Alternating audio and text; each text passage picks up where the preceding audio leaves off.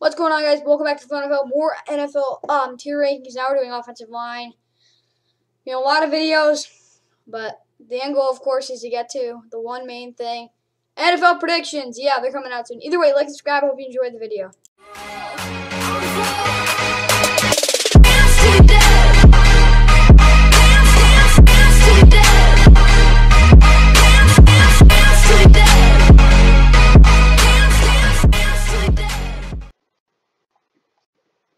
What's going on, guys? Welcome back to the NFL. We're doing more tier rankings today. We're going to have to do a lot of them before the predictions because, of course, the NFL starts in less than a week. So, yeah, I got some other videos I want to do. So, for the offensive line, I'm just going to start off. It's a run blocking unit, of course. It's more run blocking.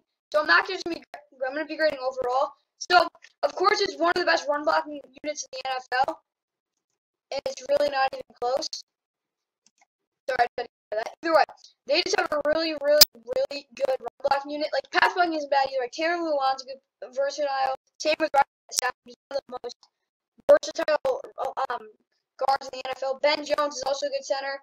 Ty Sambriano isn't really great. Kendall Lamb isn't great either. Like, you think you probably want Dylan Radunz, but he'll probably start there. He's a rookie. I'm going to give him a B. No, wait. Never mind. I need to make another row. I just realized that.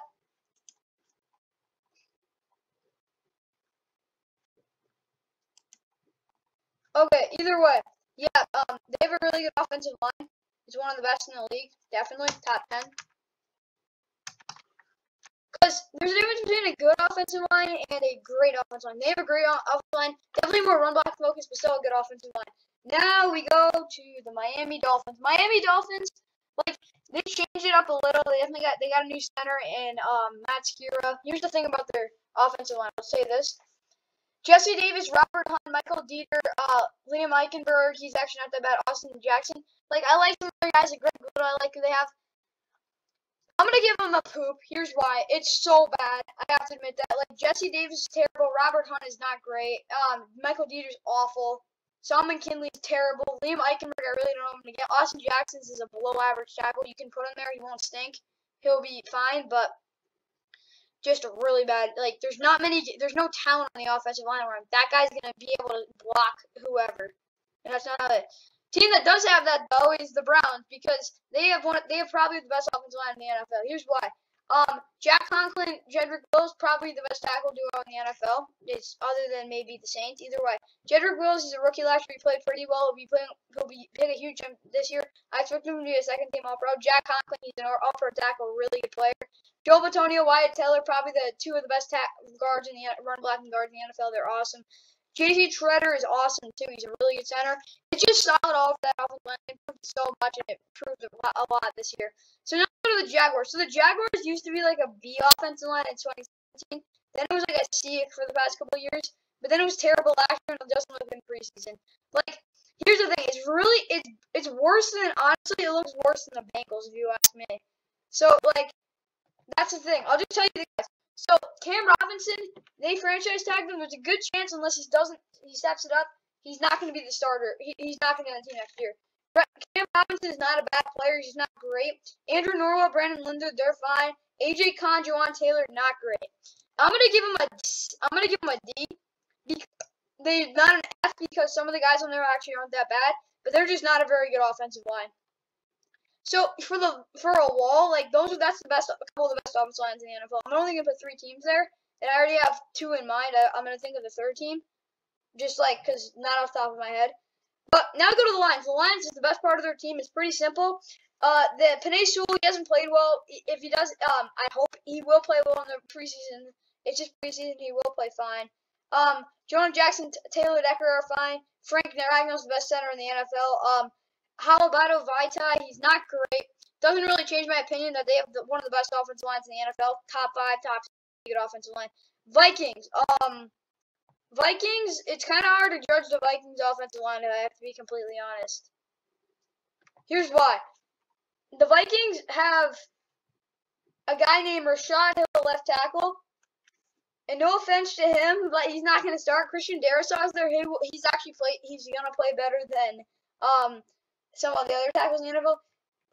Urza Cleveland isn't that bad. He's not great, but he does his job. Garrett Bradbury, of course, he's an inconsistent center. But Wyatt Davis and Oli Oda aren't great. Brian O'Neill's fine. I'm going to give his offensive line a C. It has the potential to be a B, definitely, with Brian O'Neill, Christian Darris, Garrett Bradbury, Urza Cleveland. They just need a better right guard. Their glaring need there. Now we go to the Bucs. The Bucs, I can't call it a wall yet because I'm going to just say straight up, they could have 3 All-Pros on this line. Tristan Wirfs, Ryan Jensen, and Ali Marpet are 3 of the best offensive linemen in the NFL. They're so good. Alex Kappa, Donovan Smith, not the greatest, but they do their job. They're not bad. If I have to give them, I'm going to give them an A. Such a good offensive line. It's not great, but it's a really good offensive line. Now we go to the Niners. Here's the thing about the Niners offensive line. The Niners O-line is going to be very inconsistent. I'll say that. Mike McGlinchey is okay. Trent Williams is a great tackle. Those 2 guys are really good. Lincoln Tomlinson is the best guy they have in the middle. Alex Mack isn't bad, but Aaron Banks is terrible. I have to make him look really bad. Tom Compton might have to start. Jalen Moore, of course not. But so I'm gonna give him a B. No, I have to give him the B because they have 2 really good tackles, 2 really good guys on the inside. It's not a bad offensive line. They have a lot of star power that really helps, but it's not the greatest offensive line. Now to the Falcons, who actually have a pretty darn bad offensive line. Jake Matthews, he's been solid. With Matt Gano out for a while. Josh Andrews scores on IR. Drew Dalman will actually have to start, so probably want to get Jalen Mayfield in there, but he's not going to be great. Left guard's their biggest need. Center's not great. Matt Hennessy's not good. Chris Lindstrom, Caleb McGarry are fine. I'm going to give this offensive line a C. Probably deserves a D because they have such a glaring need, but they still have 2 really good guys on the right side that really convinces my opinion. Baltimore, it's still an elite offensive line. Like Ronnie Stanley, even before he got hurt, he was playing at an elite level. Ben Powers not a bad player, but from Ben Cleveland there, but he's out right now. He'll miss a couple weeks. But just pretend Ben Cleveland's in there. They're gonna have a really good left side. Bradley Bozeman's gonna be a good center. Kevin Zeitler, Alejandro Villanueva, the free agent signings are good. I'm gonna give them an A here. They have a really good offensive line. Bears. Ugh, I don't like. Everyone's over-exaggerating. It's really not as bad as people think. Elijah Wilkinson is not good. Jason Peters will have to start at times. Tevin Jason's out for the season. When you have Cody Whitehair, Sam Mustipher, James Daniels, Jermaine Ifedi, here's the thing. They are so thin in the offensive line. I can't give them an F though. I'm gonna give them a D for now. Like, here's the thing. If their team is healthy, their offensive line is healthy, they're getting a C, but it's not healthy, and they're very thin, so they get the D. And also, I know I'm not mentioning depth, but it should be unannounced if the offensive line has depth or not. I'm giving them a D. They probably deserve a C. I'm going to just give them a C. Because they have, here's the thing. James Daniels, Cody Whitehair, those are 2 really good guards, and they've never gotten hurt. Left tackle is not a problem really. It's not. It's gonna be a rotating.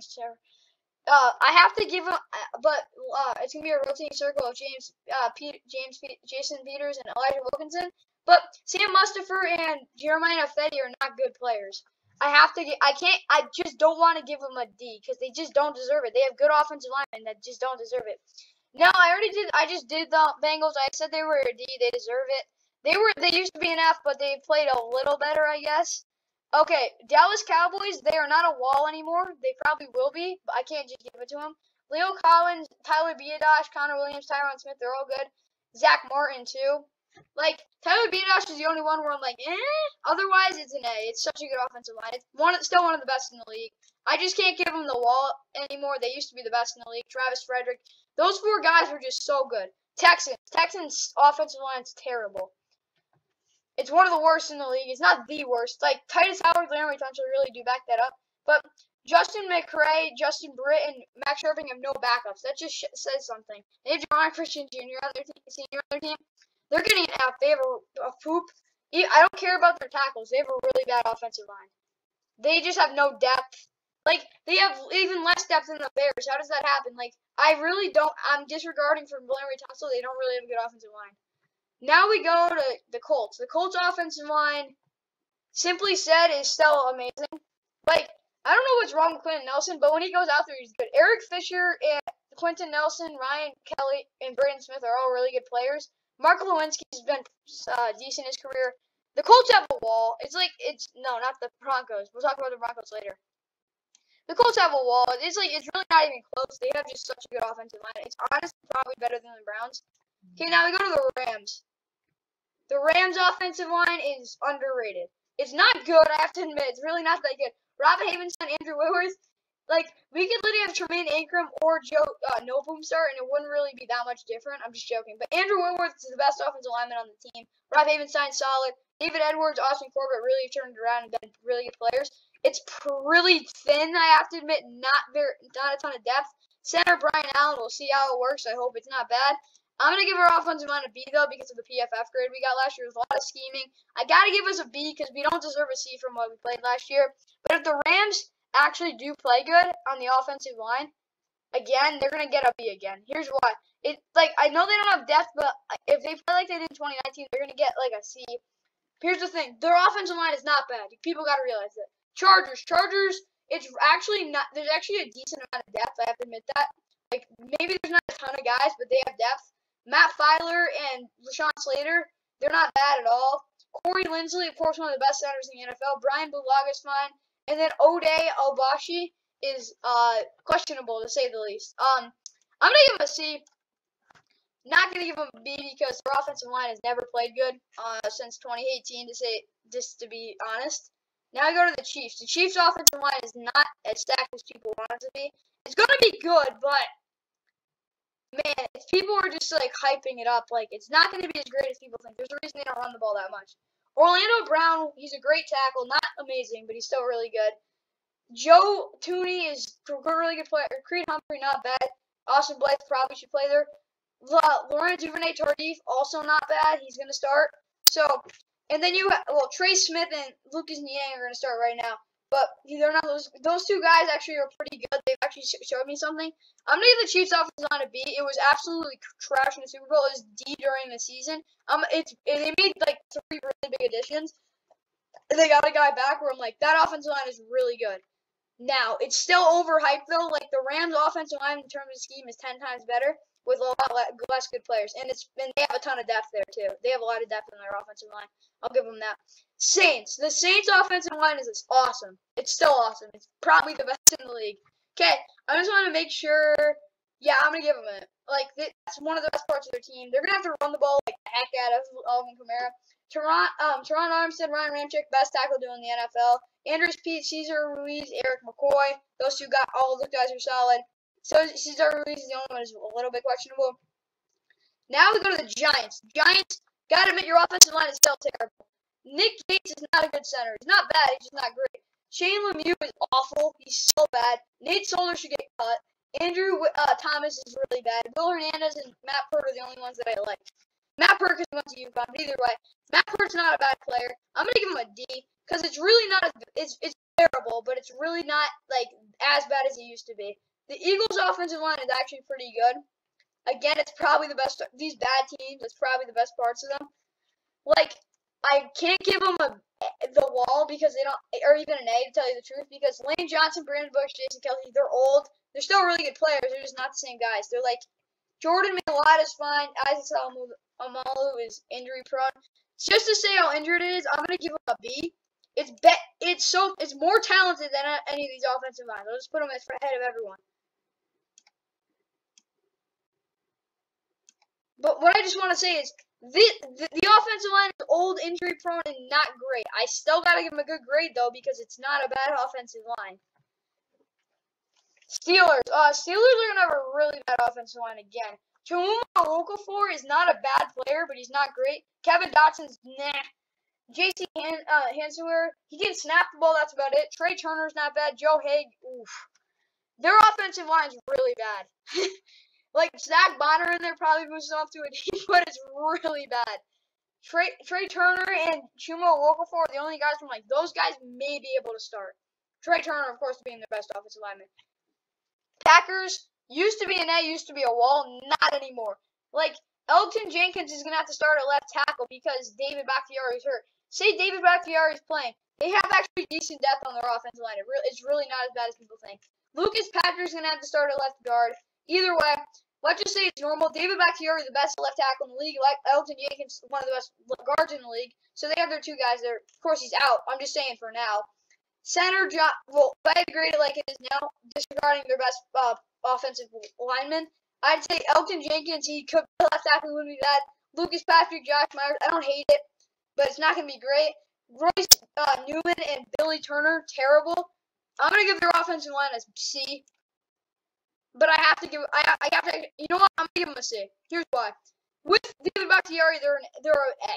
Without him right now, they're going to be bad. Billy Turner is a right tackle for now. He's not going to be bad. He's just not going to be able to run block. Royce Newman, he should not be starting. Like, they're just going to be missing that left tackle there. But either way, Panthers, Aaron Rodgers, they should be fine, honestly, because they're going to be able to run the ball. But either way, now we go to the Panthers. Panthers' offensive line isn't bad. It's just not great. Cameron Irving's terrible. Pat Elflein's not bad. Matt Paradis is not bad. Taylor Moton, good player. Sean Miller's really tough. Same with Michael Jordan. It's really tough to grade this offensive line, to tell you the truth. But I'm just gonna give them the old-fashioned C because they have good offensive linemen, bad offensive linemen. It's kind of simple. Raiders. The Raiders absolutely decimated their offensive line from being one of the best to about average. Like, Colton Miller's a great left tackle. Richie Incognito, disregarding the person he is, they're a good offensive line. Andre James, Nick Martin, it's not great. They have actually really good depth. Like, Brandon Parker's not bad. John Simpson's not great. But in the middle, like, they had his question in center. Denzel Good's actually a good player. Alex Leatherwood, I'm not mad about, and he's actually playing decent. Jeremiah Lenamore, he won't be bad. But I gotta give him this. I gotta still give him a B. Like, tackles are set, guards are set, center's the only question. It's a good offensive line still, somehow. Washington is tough to grade, really. It actually is. Because their tackles are absolutely one of the worst in the league, to tell you the truth. Like, Charles Leno Jr. isn't bad. He's just not very good anymore. Sam Cosmi is not bad a player at all. Not a bad prospect, but he just needs to develop. Wes Schweitzer is not bad. Chase Rillier, Brandon Sheriff's amazing. I'm going to give him I got to give him a C because you can't have Sam Cosmi and Charles Leno actually thinking they're going to be good. But either way, Cardinals, be very quick on the Cardinals. Actually, like, really quick. Rodney Hudson, best center, one of the best centers in the NFL. TJ Humphries, overpaid but fine. Justin Pugh, good player. Kelvin Beachum, under a below average. Justin Murray, bad. Again, I'm gonna give this offensive line a C. It's like it got a little better, but it's still not great. Bills are actually a really good offensive line. Deion Dawkins is a really good tackle. John Feliciano is a good player. Mitch Moore's one of the best centers in the NFL. Cody Ford, underrated. Darrell Williams, bounce back. I'm going to give him a B. Like, it's above average. It's not great. Seahawks still have a terrible offensive line. It's not F like it used to be, but it's still not good. Like, Gabe Jackson does help a little. But, like, why am I on the Cardinals? Either way, talking about the Seahawks, Vernon Shell, Dwayne Brown. Dwayne Brown's a good player. Damian Lewis, another good player. Those two guys could be hurt. You don't want Kyle Ford and Stone Forsythe. Like I said, about the Cardinals, they have some depth, not a ton of depth. But, like, sorry I'm not talking about depth that much, but these teams, they're in their category, not just a lot of it's depth. I just want to tell you that. You got to think. Like, AWOL, they have depth. I know I'm going over starters. I just don't want to make you guys here for an hour. Either way, the offensive line, it's like their starters are fine, their backups are terrible.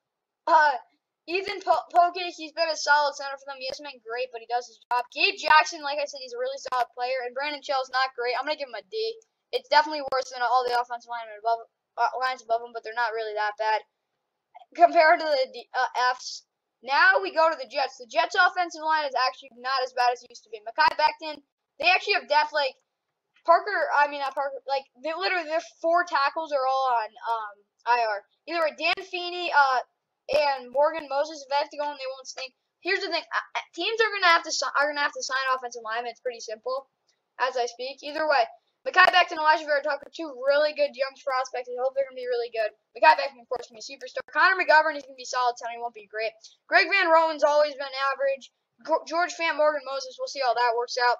Either way, I'm gonna give him a D. No, I'm gonna give them a C. They probably deserve a B in a couple of years because of their left side of their offensive line, but man, it's just about development at this point. For the Patriots offensive line is absolutely amazing. Isaiah Wynn, as injury prone as he is, when he's out there, he's solid. Micah Onwenu is their young best offensive lineman. Dave Andrews, Ted Karras, Yazir Durant, Justin Herron. Like, their backups are actually pretty good too. David Andrews, really good center. Shaq Mason, really good guard. Trent Brown, really good tackle. I'm gonna give him an A. Can't give him the wall because I haven't seen them perform together yet. So I'm just gonna keep him there. Broncos are last. Here's the thing about the Broncos. I gotta go to the roster, of course, but either way, the Broncos, I like their offensive line. I don't hate it. It's not great, of course.